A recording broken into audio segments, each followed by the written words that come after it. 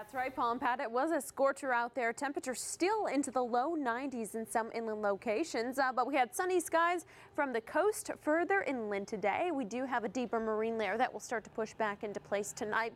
What that will do is cool temperatures down a bit for tomorrow, but take a look at the wide range of temperatures, anywhere from 77 degrees downtown, coming in at 66 degrees at LAX, but then you head to Burbank where temperatures are into the low 80s and low 90s in San Bernardino and Riverside counties. Looking at the satellite radar composite, we do have those clouds just offshore. They will be moving back in tonight through tomorrow morning, and the winds shifting onshore, a little bit breezy out there. I'll have more on that and your weekend forecast coming up. Pat, back to you. All right. It's actually going to get a little bit cooler, so good news. Hey, take a look at Dodger Stadium. Oh, what a great night for a baseball game. We've got temperatures cooling down after a very warm day today. We've got mostly clear skies out there, a nice breeze. We're shifting more to an onshore flow, so what that's going to do, it's going to start to pull in that marine layer, so we will see some clouds in place later on tonight through tomorrow morning. But thank you, Sky 2, for that great shot outside. Again, we still have sunny skies out there right now. Temperatures running well above average today. Today we had a high of 80 degrees. The normal high downtown should be at 74. Temperatures again today and for tomorrow staying a little bit above average, but overall we're dealing with some cooler weather due to an onshore flow that will start to move in. Currently 72 downtown, 60s at the coast, but inland and Riverside still into the mid 80s. Let's take a look at those winds out there coming in out of the west, right around 16 miles an hour. In Riverside, 11 in Lancaster, closer to the coast, winds are right around 10 miles an hour. So the winds are shifting. Yesterday, today, we had more of the offshore flow, but now we're starting to shift back to the onshore flow.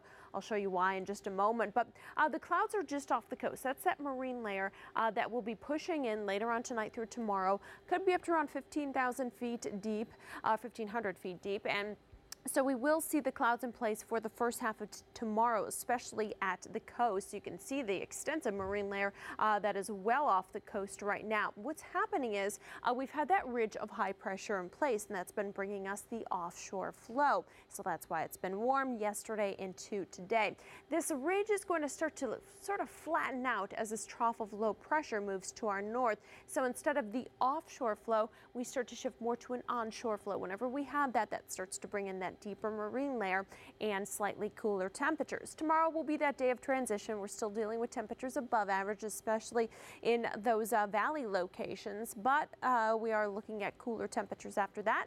But good news, by the weekend, especially for Mother's Day, ridge of high pressure builds back in and we'll see less of the marine layer and some warmer temperatures. In the meantime, you will see some fog tomorrow morning out on the waters. Southwest winds will be 5 to 10 knots, surf 2 to 3 feet, and swells out of the south and west will be 3 to 5 feet.